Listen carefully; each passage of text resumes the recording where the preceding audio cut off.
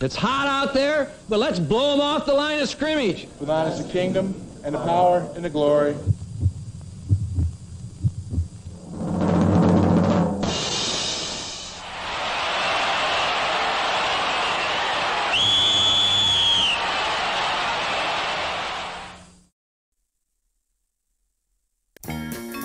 No, these are not Viking fans entering Metropolitan Stadium in Bloomington, Minnesota. They are Cowboy fans bundled up in winter gear as Viking weather came south to Texas Stadium. What Dallas fans are accustomed to, however, are championship games, and their Cowboys were heavy favorites to defeat the Vikings for the NFC title. While no one figured the purple to be here in the first place, there were some favorable omens for the Vikings. For one, there was the fact that they had never lost an NFC Championship game. Secondly, they had never lost to the Cowboys at Texas Stadium. Minnesota was more importantly fired up by the knowledge that no one except themselves wanted them to win. No one wished for a fifth Viking embarrassment in the Super Bowl. While Minnesota may have possessed a psychological edge, the Dallas Cowboys were clearly the superior team. They led the NFL in both offense and defense, and in the playoff game against the Bears, they had won convincingly 37-7. So Dallas appeared ready to turn this game upside down and earn their fourth Super Bowl trip as they met Minnesota in the NFL Game of the Week.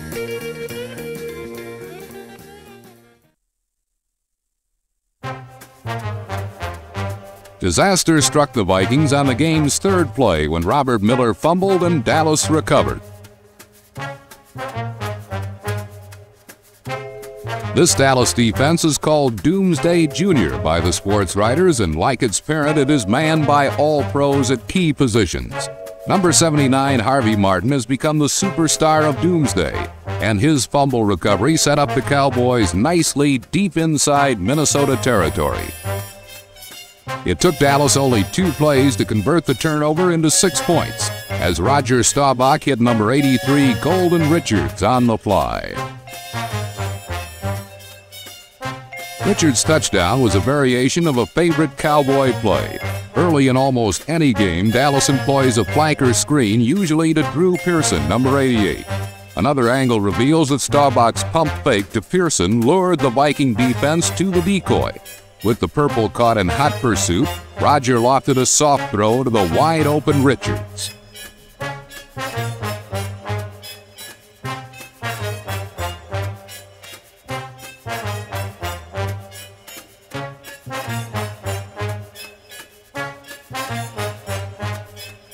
The stunning precision that Dallas demonstrated with this well-conceived play was not carried over to the conversion, as they botched the extra point and led 6-0. The main thrust of Tom Landry's defense has always been to shut down the opponent's running game. The philosophy of his flex defense is simply this: once you stop the run, you dictate to the offense when they must pass. Over the last 7 years, there has never been a 1,000-yard rusher to gain over 100 yards in any playoff, championship, or Super Bowl game. Number 44, Chuck Foreman, was not the exception, as Dallas limited him to 59 yards on 21 carries.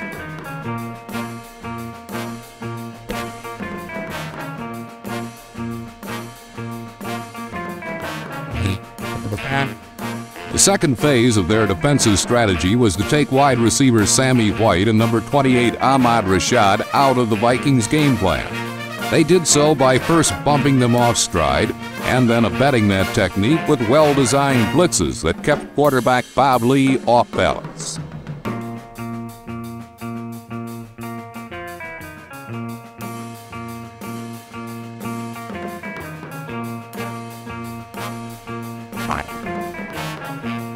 When Lee was not harassed, he forced his passes into a forest of defenders.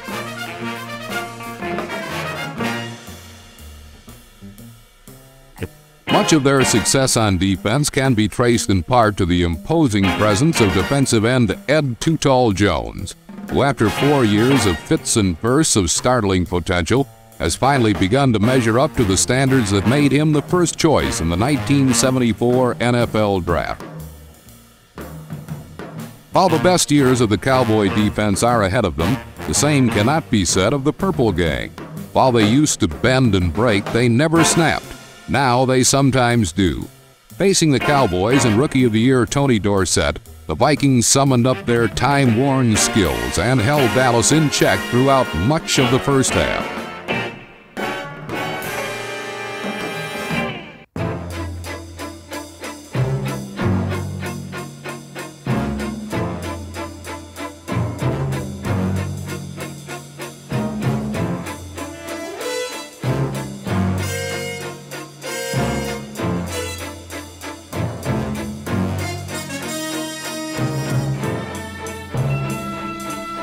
The Vikings most feared the scrambles of Roger Staubach, so the front four played their rush soft and forced him to run into the hard part of their defense.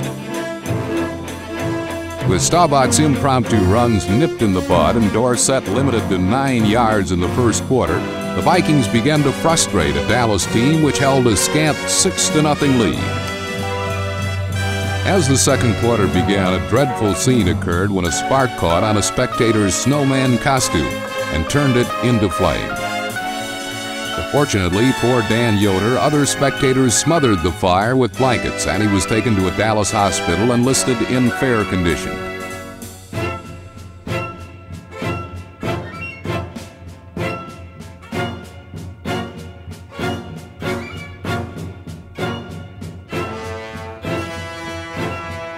Many experts predicted that Vikings special teams, so often the key to Minnesota victories, would have to produce a blocked kick in order for them to win. Early in the second period, Dallas turned this tactic to their own advantage when punter Danny White caught Minnesota in a wide rush and ran 14 yards for a first down. Another look at White's run reveals that he took one quick look, and seeing nothing but an open field and an uncontested opportunity for an easy first down, bolted to the sideline.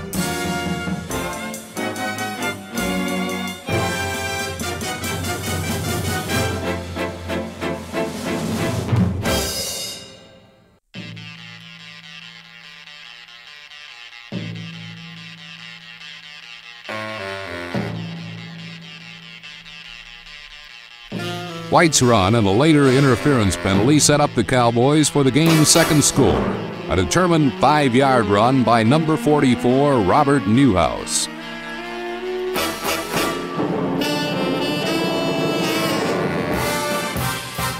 Newhouse's touchdown gave Dallas a 13-0 pad, but Minnesota quickly fought back when Lee threw long to Sammy White, and number 31, Benny Barnes, was called for interference.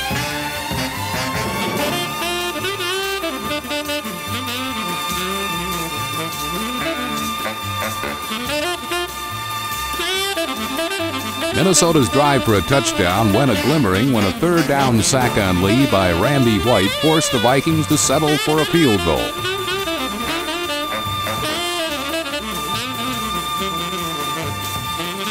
Trailing 13-3, Minnesota began to pour into Roger Staubach's pass pocket and turned the usually clockwork-perfect offense into a helter-skelter, scattershot affair.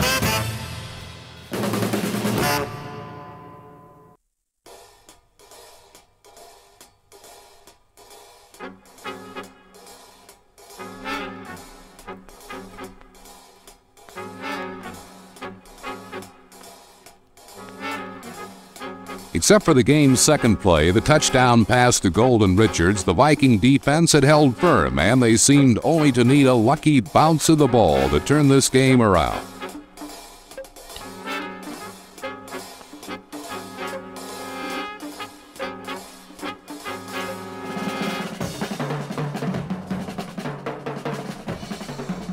However, this was not to be a fortunate day for the Vikings, as once again, when they were within sight of a touchdown, Lee fumbled.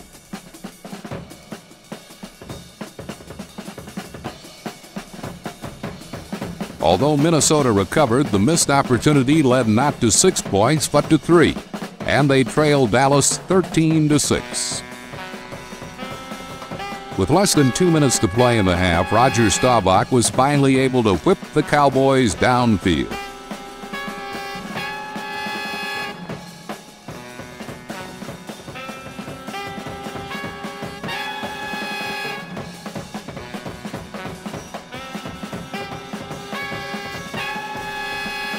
In these situations, Staubach invariably looks for number 26, Preston Pearson.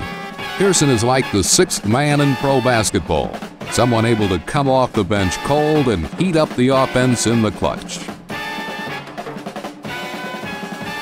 Looking at the play again in super slow motion illustrates that Staubach used an old-fashioned jump pass to set up a seldom used middle screen. The rest was vintage Pearson, as he followed and kicked past his blockers for a 32-yard gain.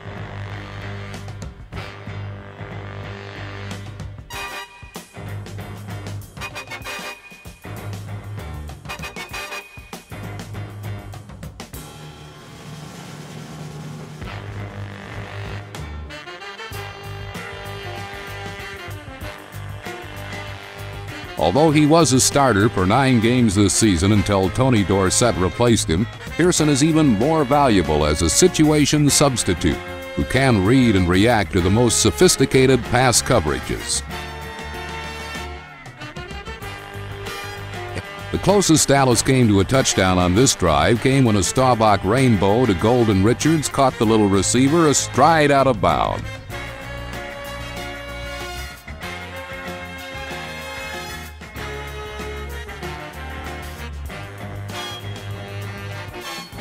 With only 5 seconds remaining, the Cowboys salvaged 3 points as Efren Herrera's field goal built the Dallas margin to 16-6 at the half. Although their lead was only 10 points, the Cowboys expressed the confident feeling that it would take the second coming of the Ice Age to stay their bid for the NFC Championship and a trip to Super Bowl 12.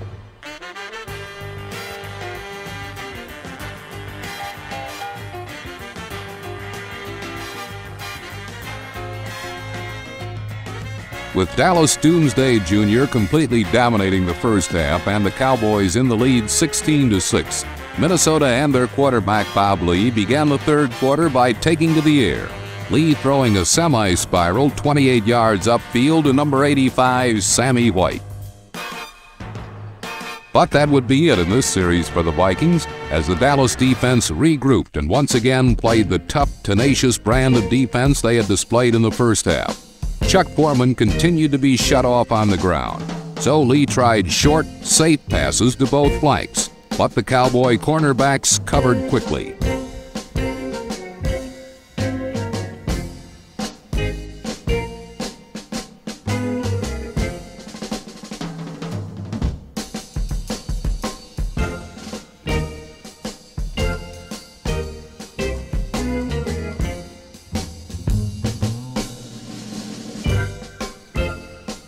The Viking defense played well throughout the third quarter, closing down on Tony Dorsett and Roger the Dodger when he attempted to scramble.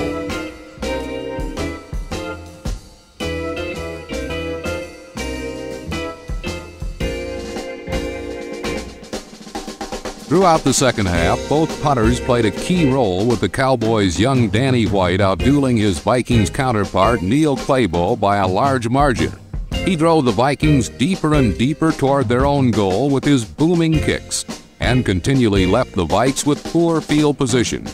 Claybo, a 3-year veteran from Tennessee, suffered in comparison, punting for 30, 31, and 34 yards twice in the second half, and failing to hit the coffin corner on a number of occasions. Late in the third period, after a 4 Claybo punt gave Dallas good field position, the Cowboys hit on their first big play of the half, when Drew Pearson took a pass over the middle for 28 yards to the Minnesota 12-yard line.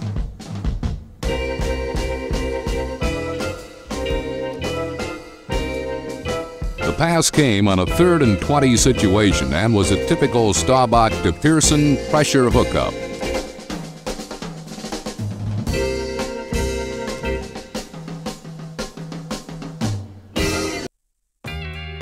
But this excellent opportunity was squandered on the very next play when Tony Dorsett coughed up the football and the Vikings recovered on the 12. It was the first of 2 turnovers that would hamper Dallas in the second half.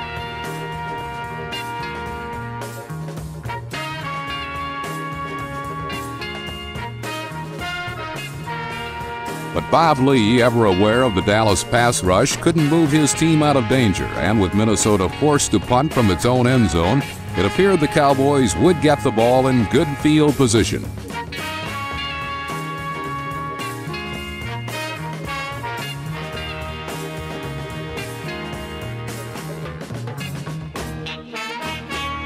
But on the punt, rookie Dave Stahls, number 65, was flagged for roughing Claybo, and Minnesota had a new life.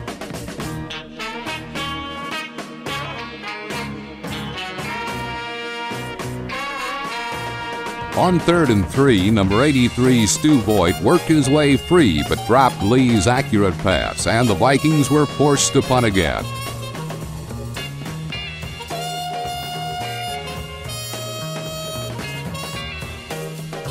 From close to his own end zone, Claybo again got off a short punt, only 31 yards, and rookie Tony Hill with a huge hurdle brought it back 16 yards.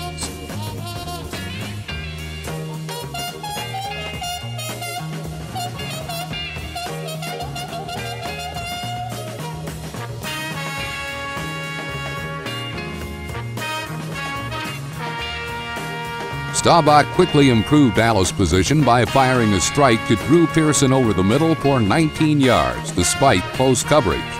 But once again, with the Cowboys seemingly poised for the kill, a turnover ruined their chances. Rodgers' rollout pass for Dupree was tipped and intercepted by Nate Wright, number 43. And the Dallas drive ended at the Minnesota 4.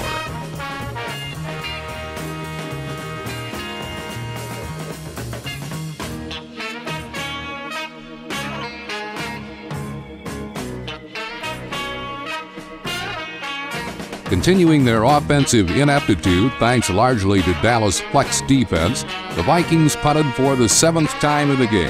Claybo finally getting off a boomer of 54 yards. But unfortunately for Minnesota, number 80 Tony Hill was the recipient.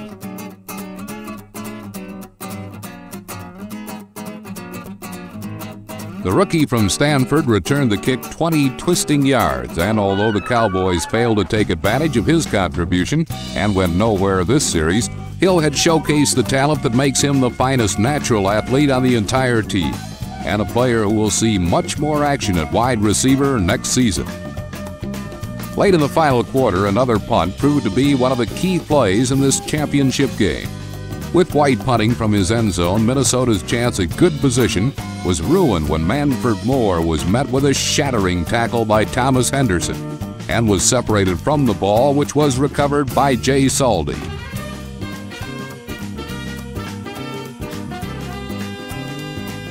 Now with another excellent shot, this time from the Viking 35, Dallas finally capitalized on the opportunity. Robert Newhouse was the big man on this drive, running 3 times for a total of 23 yards. Newhouse, the often overlooked other back in the Cowboys' backfield, was superb today, outgaining Dorsett 90 yards to 71. Now with 3:59 showing on the stadium clock and the score standing at the same 16-6 it did since the second quarter, Dallas put the game away. From the Viking 11, the call was to Dorsett, and the rookie running back skirted the right flank and just made it across the flag for the clinching touchdown.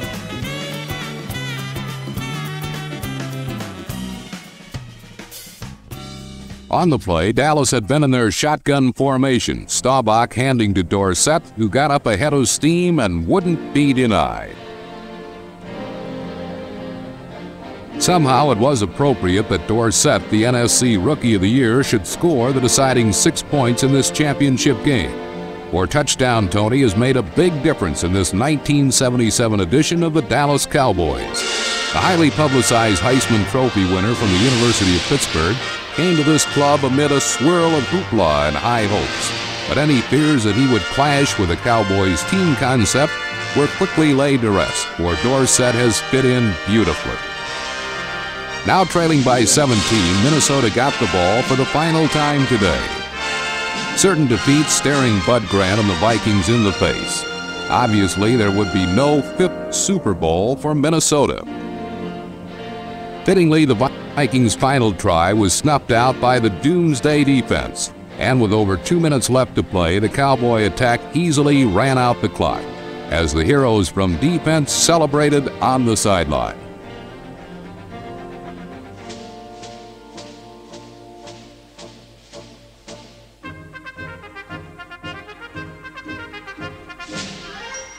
Dallas had won this National Conference Championship game, and they won it convincingly, limiting Chuck Foreman and company to merely 66 yards rushing and 2 field goals.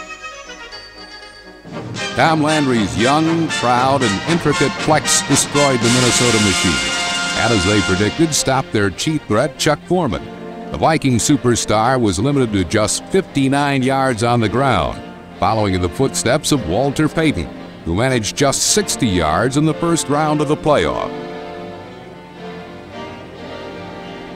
So after 16 weeks, the Dallas Cowboys have emerged as the best team in the National Conference, and for the 4th time will appear in the Super Bowl.